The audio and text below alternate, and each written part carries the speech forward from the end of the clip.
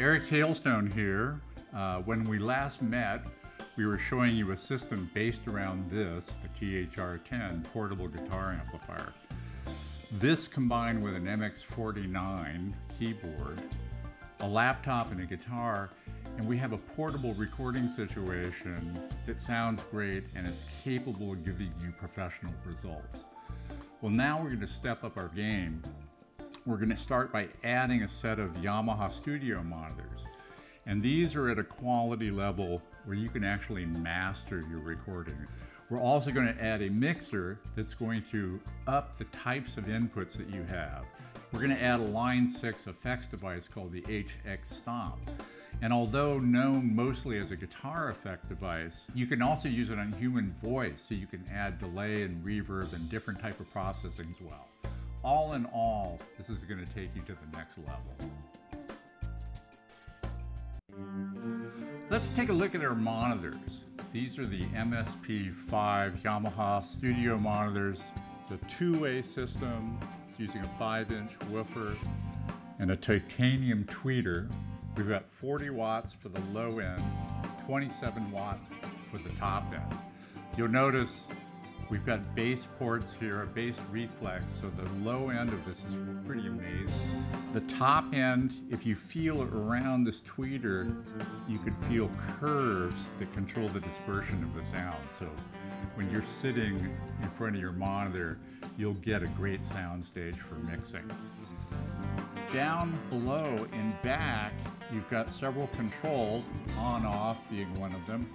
You've got a low cut and boost. And then we have inputs for these standard types of connectors. So you have a tip ring sleeve connector, 1/4 inch. You have a standard XLR connector for the 3-pin input right here.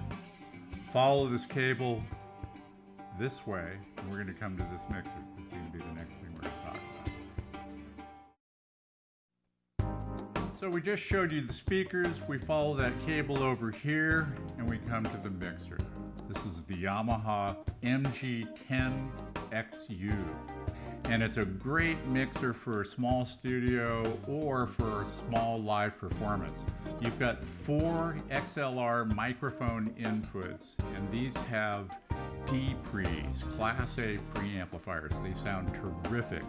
You've got additional stereo inputs, so our MX49 keyboard could plug straight in here. You've got collectively 12 inputs, 4 XLRs and the rest stereo inputs. You've also got in the back a USB connector. You can use this as your audio interface, record directly to your DAW in your computer. You've got 24 different effects, reverbs, plate reverbs, hall reverbs, all different types, spring reverbs, delays, combinations of those things. You can do all of that with this mixer. If you go down a channel strip, you've got a pad control, so if the mic is too hot, you can hit this button and bring it under control.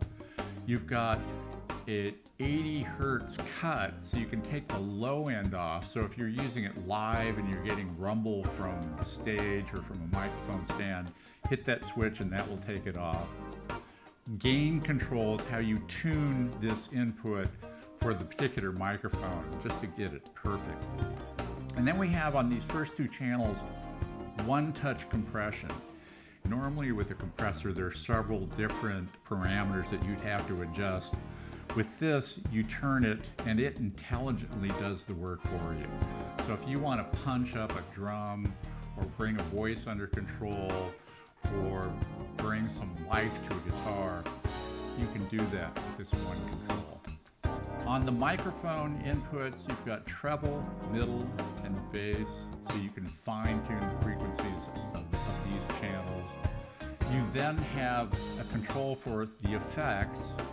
The effects are SPX, Yamaha SPX effects. They're legendary. They've been around forever, and they've just gotten better and better and better. You have a pan control, and then finally a level control. We come over to the side, and you have inputs and outputs. So we can send XLR out, we can send 1/4 inch out, we can send headphone out. We have control for that. and we can use this also for the monitors. So you can have one level control for your recording, one for the effects, and one for the monitors as well. There's a switch here for phantom power. So if you're using condenser microphones, you're good to go. This will send phantom power down the XLR cable.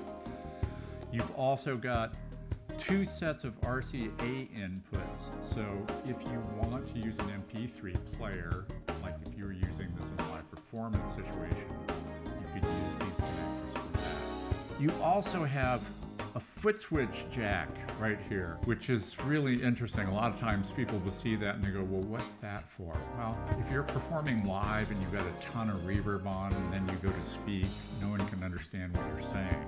So you hit that switch and boom. We're going to show you how to use this recording with the computer here. So we started this event off looking at the THR-10 guitar amplifier. Fantastic battery-powered portable amplifier that plays back full range audio, has USB interface. So why would we add another guitar product? Well, this, the HX Stomp made by Line 6, instead of having a half a dozen or a dozen amplifier models, here we've got 300 different effects, different models, different impulse response. We have all kinds of capabilities. Impulse response allow you to have a collection of different speakers from different manufacturers that you can load into this device. I'm sitting in a room with 9 or 10 speaker cabinets. It's expensive, it's heavy. I don't want to collect that way anymore. This is my new amp.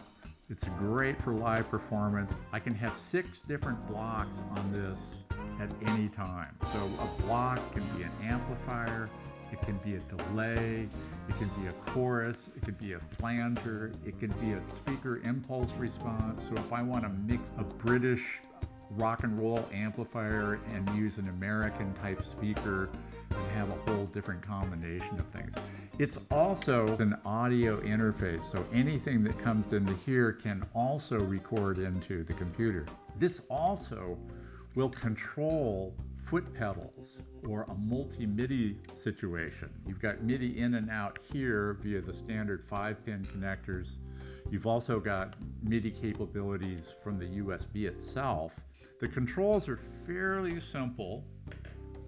You've got 3 foot switches that are assignable, and depending on how you have them assigned, they will show up with different colors that helps you to understand what the function is. So in this particular case right now,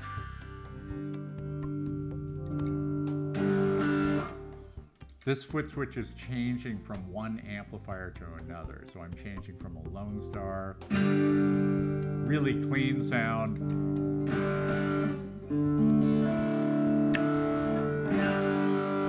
over to a British Plexi. The next one over is controlling my reverb.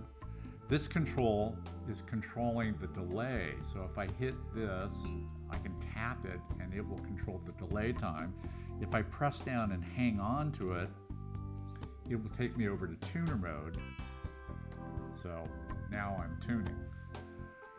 This is one of my favorite accessories, and there are several companies that make these kinds of things. It's 2 foot switches. It uses a tip ring sleeve connector to connect to the back. You can connect this, or you can connect an expression pedal, like a volume pedal, to control different parameters inside the HX. I use this to change patches. So up, down will switch me through the patches in the same way I'm doing it with this control. So you'll see it change from 41A, 41B, 41C, so on and so forth. These controls allow me to turn the effects on and off.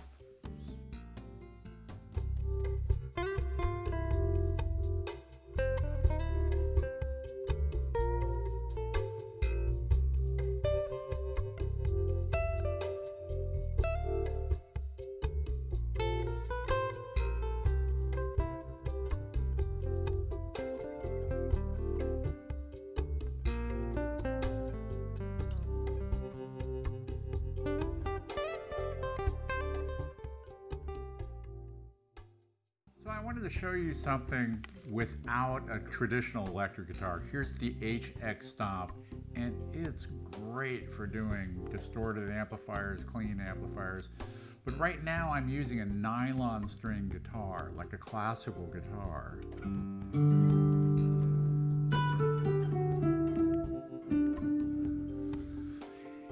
And if we come and take a look here, the first thing you see is a volume pedal, and usually that's the first thing that will be in the chain. If I had an expression pedal connected here, I could use that. The next thing up, it says Studio Tube Pre. So instead of a guitar amplifier like a typical British or an American rock guitar amplifier, we're using something that you'd use in a studio, a really high-end mic pre. And in the studio, it's something that would cost thousands of dollars. I'll never forget, I was doing a recording session and I turned to the engineer and I was playing nylon string guitar. I said, man, this sounds fantastic. He turned to me and he said, it should, you're playing through $20,000 worth of gear. Well, you have that kind of gear right here. This is a Studio Tube preamplifier, and that's why this sounds so good. As I come across, next there's a parametric equalizer. This allows me to go in and do real fine tuning of the frequencies for this. Next, I have an LA Studio Comp. This is a famous compressor that's been used in recordings for the last 60 years. I was in a studio one time and the engineer said, Eric, check this out. And he plugs in this compressor and he hit the bypass control and he said, okay, I want you to play. Now watch, I'm not even gonna change the controls. I'm just gonna put it in the circuit. And he did, everything neutral. And the sound immediately improved. It was dramatic just by being in the signal chain. So you've got that compressor here. Next we come across and we have a transistor tape delay. So let me turn that on. Here's regular, a little bit of reverb, and you can hear that delay as well. These controls here automatically are assigned to the important things we need to change. So if I want to change the delay time, right now I'm making it longer. If there are more controls, I can page over right here to get to the mix. Maybe I don't want to hear so much of the delay, so I'll just bring that down. This control here will bring in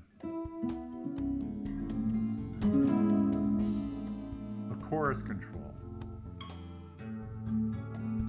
So this is the kind of effect you can have with the HX Stomp on acoustic instruments.